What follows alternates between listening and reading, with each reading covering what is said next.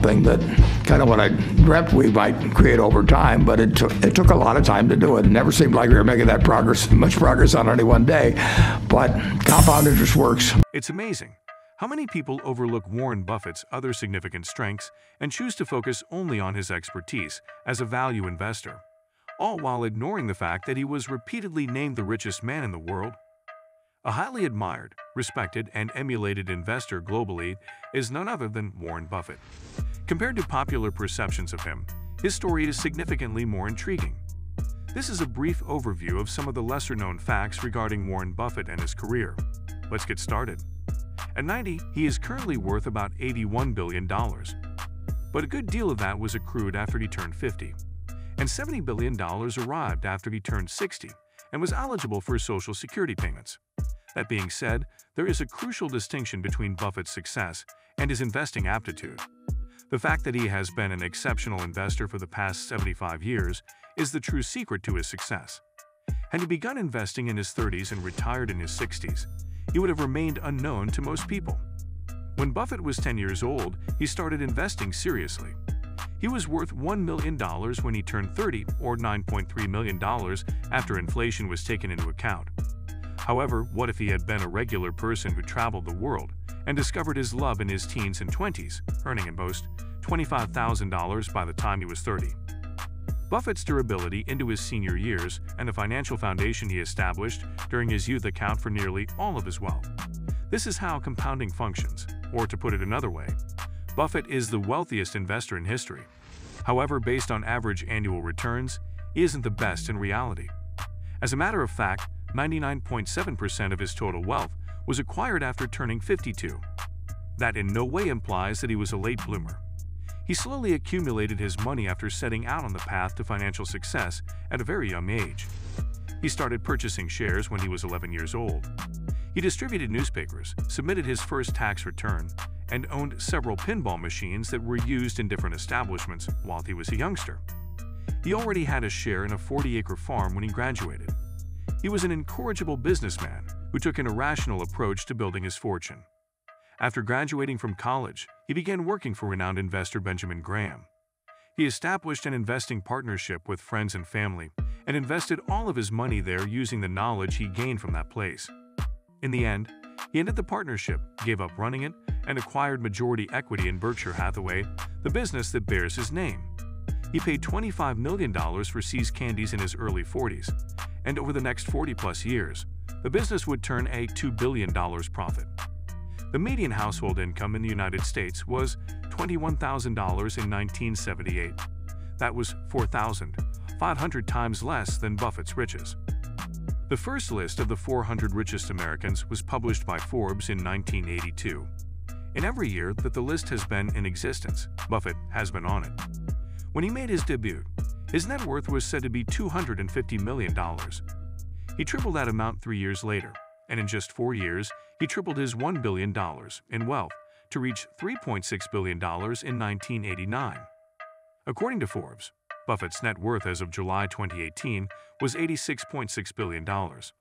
Surprisingly, while earning an 11-figure salary, he receives a meager $100,000 paycheck from Berkshire Hathaway and uses it wisely.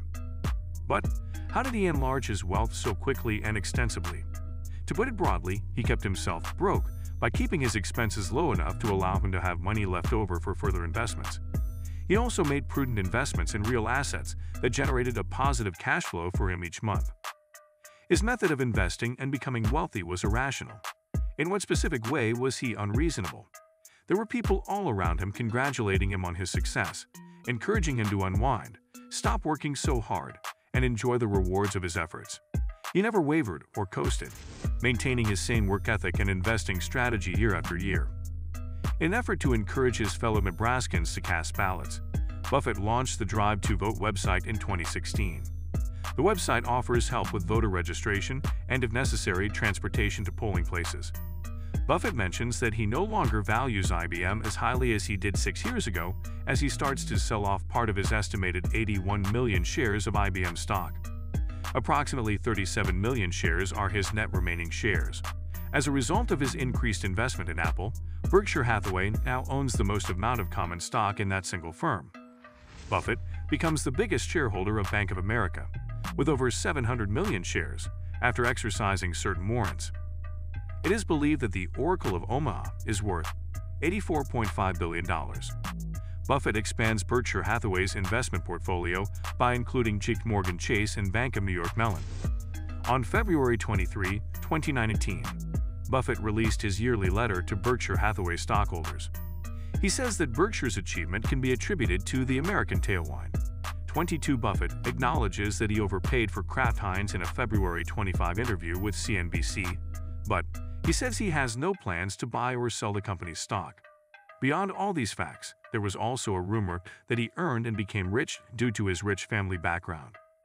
Do you think Warren Buffett became rich with his family background? According to the sources, Warren Buffett came from a very wealthy background, but he is a self-made man. After running a stock brokerage business, his father was elected to the U.S. Congress. Buffett was able to enroll at esteemed universities like Columbia University as a result. However, he did find his own business and make his investments, which ultimately brought him great wealth. Developing yourself is by far the best investment, says Warren Buffett. He states specifically, "I would say the first area I would work on to enhance your value throughout life is communication skills, because if you can't talk to people, you'll have a real problem selling anything, stocks or anything else. In the end, you have to acquire abilities that people are prepared to pay for."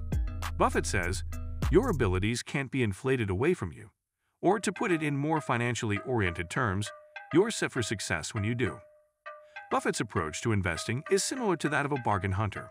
It conveys a sensible, grounded approach. Buffett carries this mentality over to other facets of his life. He doesn't drive a limousine to work, he doesn't own a large house, and he doesn't collect automobiles.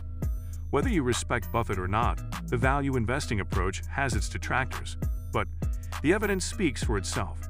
Sources say that Buffett adheres to the value investing philosophy of Benjamin Graham.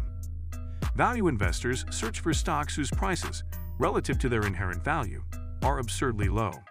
Although there isn't a single widely accepted technique to calculate intrinsic worth, it's typically calculated by looking at a company's financial statements. A value investor looks for stocks that most other buyers don't identify or that the market believes are undervalued. Most people undoubtedly know him best for being among the wealthiest investors in the world. Warren Buffett's investment technique has become legendary. He adheres to a philosophy of investing and several other significant principles. What do you feel about his journey? Comment down if you get inspired. If you want to know more about movie and drama updates, please give a thumbs up and subscribe to our channel. And don't forget to click on the bell icon to not miss out on any video and to get notifications on time. Don't hesitate to give suggestions for our videos. Catch you next time.